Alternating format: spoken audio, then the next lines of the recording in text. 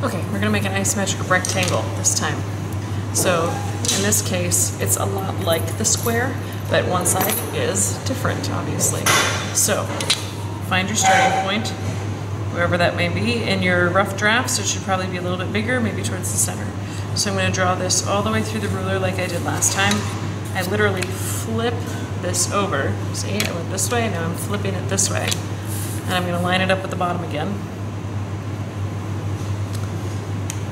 And wherever I cross these are gonna be my starting point. So I'm gonna move it over and start right there. Okay, so now I'm gonna have one side short and one side long. My short side, if you're making a rectangle, these are gonna be your measurements, not mine. But for mine, I will do a short side at maybe 7 centimeters. And I'm gonna make a mark right there. Okay, again, these are light guidelines that I can draw on later, and this one right here is the mark that I'm making for one side of the rectangle. The next one I will make, how about 14? So twice the size of this one. This one was 7, this one's 14 centimeters. So in this case, I also want to have some height to my rectangle. In all cases, we're gonna have some height. So in order to do that, we need to decide how tall our rectangles are gonna be. First, I'll do my guidelines. So that's gonna be on those marks that I just made. So I just made that mark and I'm gonna do a vertical line through there. This is creating the side of our rectangle. I'm gonna flip this over to get this 90-degree angle, and I'm gonna put this on the edge of the paper. Excuse me. Edge of the paper.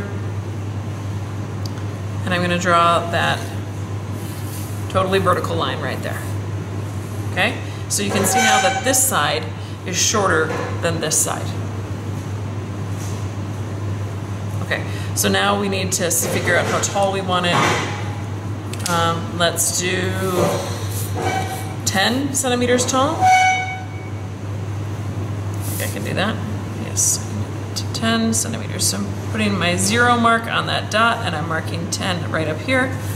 I'm putting my 0 mark on that dot, and I'm marking 10 right up here. I'm putting my 0 mark. Oh, I don't have a center line yet. I need to draw it right through that X. That will be one of our corners of our box. So I'm going to put a center line right through that X. There we go. And now I can come into my ruler and mark 10 centimeters. Okay.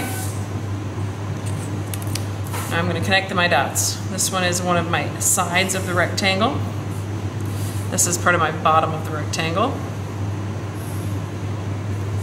This is the other side of my rectangle. And this is the back side of my rectangle. I've already got my dots for the top too, so I'm going to put my, this is my 10 centimeter mark. I'm going to put my pencil there and connect it to this one. And I'm going to put my pencil here, as you can see, and connect it to this one right there. I've also got my horizontal line right here. There we go. So now I need to make the back side of this box in order to finish the top. Unlike the square, we can't just measure another 7 centimeters, excuse me, 10 centimeters above that. It won't look right. This side needs to connect this way. So in order to do that, I use my triangle again, and I'm going to connect the back sides of these boxes with my guidelines. This one needs to keep going all the way through to the end. Okay? Now this point also needs one going through it. So I'm going to line this up with the edge of my paper right here and with this dot.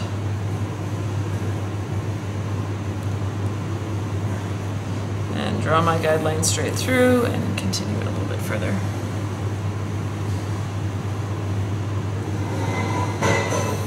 There we go. So now you might be able to see already that we've started to form the bottom of our box. This is something that we wouldn't normally be able to see unless our box is see-through. There we go. And from this point right here, that's where you go 10 centimeters up from. So we need to have another vertical line using our 90-degree side of our triangle. Flat on the bottom and then through this point right here. We're going to draw it straight up. Remember to draw your guidelines softly, not hard. Okay, so that goes straight up through there, and we're going to then use our ruler and measure 10 centimeters up. You cannot be lazy with this and just guess. I'll be able to tell that you didn't do it right. So now I have 3 dots, one right here, here, and here. That will form the top of our box. And there you have it, an isometric rectangle.